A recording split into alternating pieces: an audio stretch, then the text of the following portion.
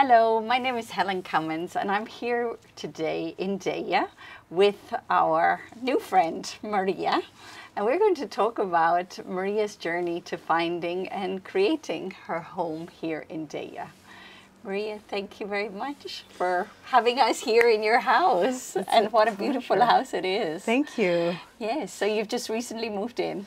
Yes, in July. In July this year. So could you tell us a little bit about the background to finding this beautiful place?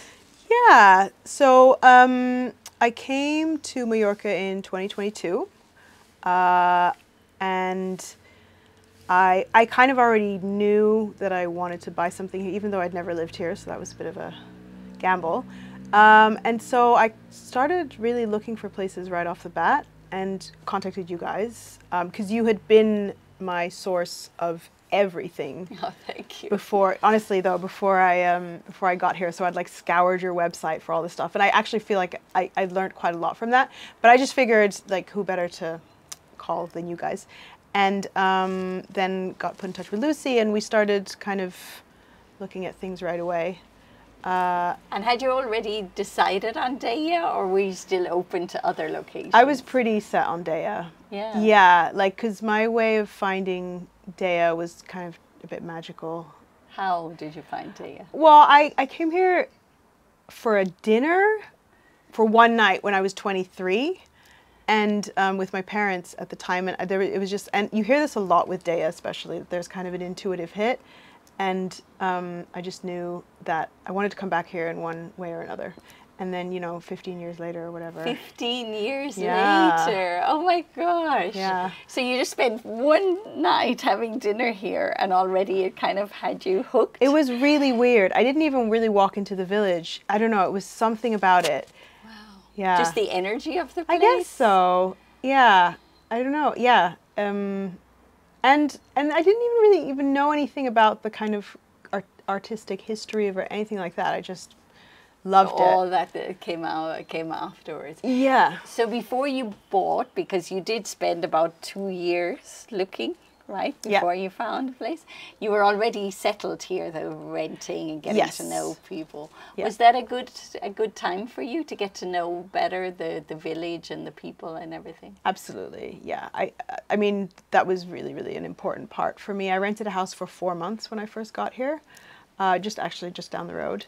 And it was great. It was perfect. I came in the winter, which was an ideal move, actually, in hindsight, because it meant that it was just really the core residents. Core village. Yeah, people, and so and I think in the winter here, especially because everything's closed, there's maybe 2 restaurants that are still open, so it's a lot.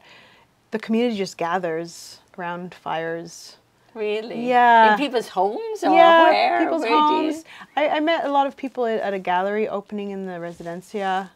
And just there was an openness. And I was also very open. So, you know, it's kind of, I just said yes to everything for like a full year.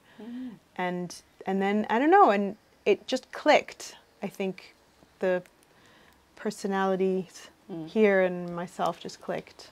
And would you say it's one of the big advantages of living in Deià, that you have this whole extended community? Yeah.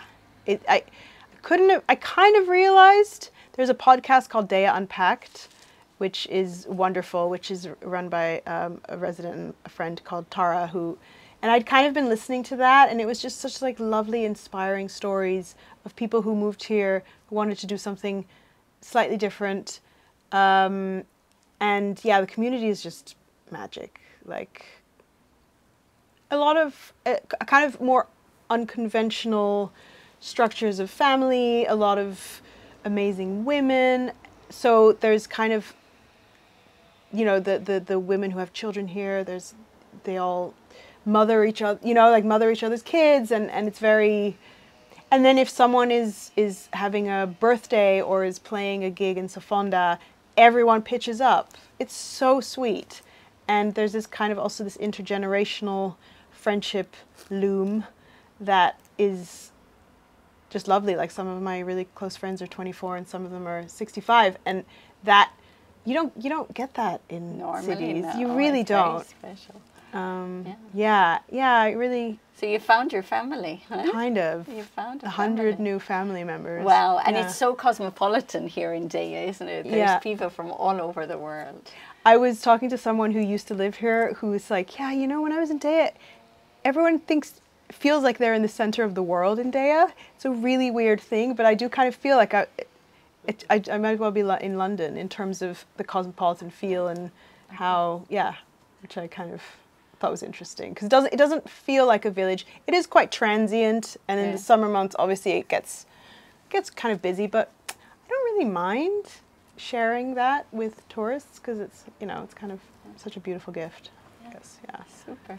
You used a property buyer's agent, i.e. Lucy, our wonderful Lucy, to find your dream home. What was that like? What was the advantages, let's say, of using the service?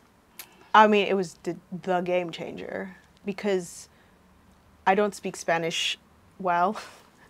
So it's a work in progress. Seems to be getting worse by the day, but I'm gonna keep going. And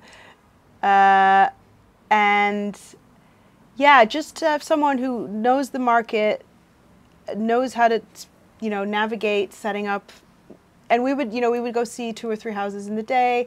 I didn't have to make any appointments myself. And then later on in the process too, it just felt really easy. The whole thing felt really easy. And I've never bought a house before this one, so I don't know if it generally feels easy, but I don't think it always feels that easy. And it just felt very streamlined. And also I would say, and I don't know how you feel about this, but I would say that like there's something about that your company is like female run, and like I never felt like I was dealing with like an estate agent kind of vibe at all. It was like someone who had a lot of sincere investment in my fit, like a good fit for me. And there was just something about it. It was never felt pushy. It never felt like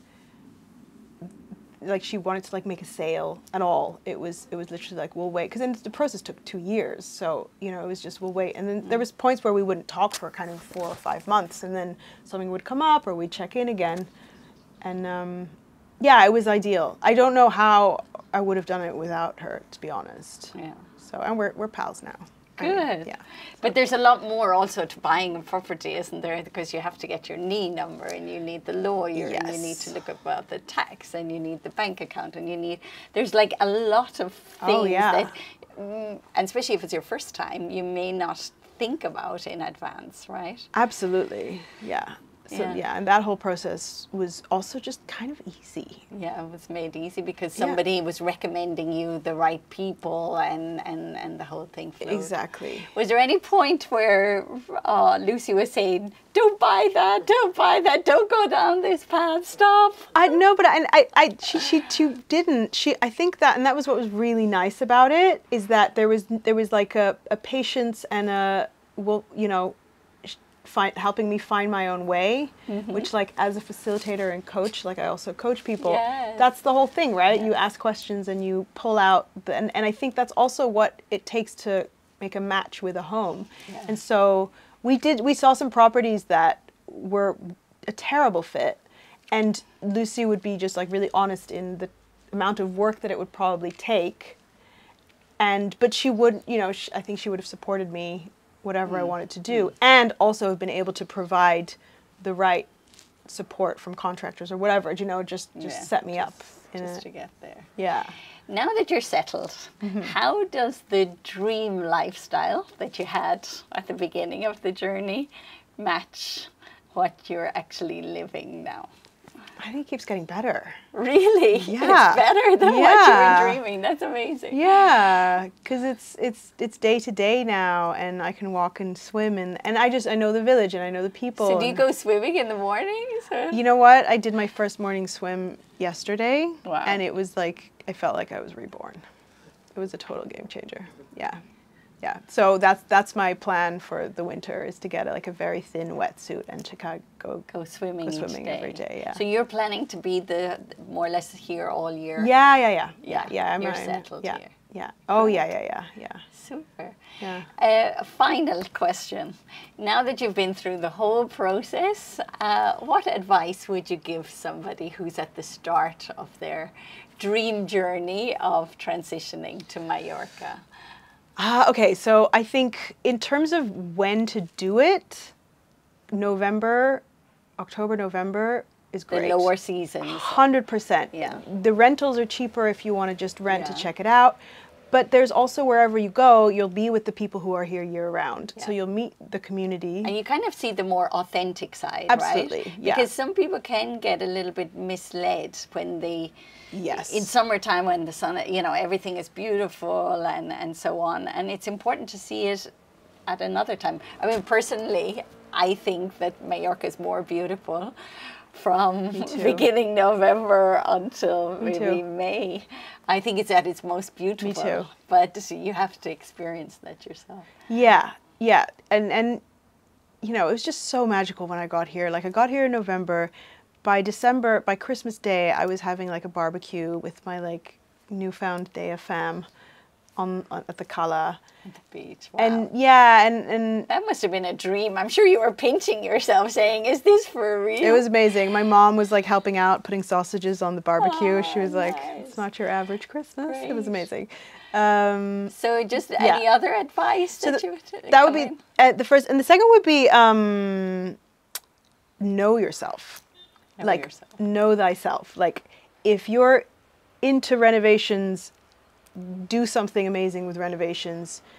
There was one property that we looked at that was so cool, so quirky, but it would have been a nightmare to renovate in terms of all the pipes needed to be redone, and the electricity needed to be, and all that kind of stuff. And like, it really does become your life for a while. And I have lots of other passions and lots of other things that I'm better at than that. Because a renovation, it really takes over your life, doesn't it, for a few years? Exactly. And you opted for a new build, and it sounds like that you're really happy with that decision. Absolutely. Like, I think, yeah, the ease at which, you know, I've got underfloor heating, I've got air conditioning, and I've got all the stuff, and all the showers, and everything is very intuitive in terms of where the sockets are, just stuff like that. If I had to think about that stuff, I would, oh man, not my remit. So good you didn't go that far. Yeah, like really, and yeah. But in the end, yes, you found something that really matched because it does sound quite glamorous, doesn't it? Come to Mallorca, find some beautiful Mediterranean ruin that you're going to rebuild. Yeah. But the reality is quite another story, right? Totally, and it's just whether it's a personality fit or not. And for me, I'm just so glad I didn't go down that road, because it's very easy to be drawn in by the like glitz of the dream. And there's some really nice, I mean, when you look at your property, it is very authentic Mediterranean. Oh, absolutely. But with all the mod cons, right? So yeah. this is beautiful living, right? I mean, I lucked out so hard. Yeah. Super. So any final word about the whole journey of living and finding, after 15 years, finding your home? Is it amazing? Yeah. I mean, I say, like, if it's something that you're thinking about, taking small steps. You know what I mean? I think sometimes it's easy to be like, I'm here and I want to be over here, and getting there just feels impossible. But it's like, what is the one tiny thing that I can do today? Which is like what I did. I was just called the estate agent here, and I was like, do you have any rentals available for 4 months? And they got back to me like 3 days later and were like, here's a list. And that, you know, and that was one little thing that I did instead of this pipe dream that I thought would never happen, just like taking kind of turtle steps. Little steps. Towards the goal. And then we have many people who contact us before they even move here, and they can have a Zoom call with us. I did that. Yeah. And I think that's a great starting point 100%. as well, because if you're not, I mean, in your case, you were pretty connected with Deià. But many people, they're open. They just need some guidance. They have a dream of a lifestyle that they want to live, but they're not sure which area is going to be the best to facilitate that. And I think a Zoom call can often clarify. Certainly we can be better at guiding people which area you're going to find that what you're looking for. And I always find that, you know, that's a great starting point. It's like, book the Zoom and then you're getting a start. That's a turtle step, right? Yeah. Exactly. No, I totally did that. I think I did that right afterwards. Yeah. And also your website is just amazing, the amount of detail in it. Yeah, I think for anyone looking, it's like a gold mine. So thank you. Great. Maria, I wish you all the best. Many years of happiness and fulfillment and joy here in Deià in your new home. And thank you for having us. And thank you for everything you did for me. Okay, pleasure. Thank you. So, if you, like Maria, have a dream of one day living in Mallorca, you know what to do. Book the Zoom call and start. And as Maria advised, little steps can one day lead to fulfilling your dream. Thank you.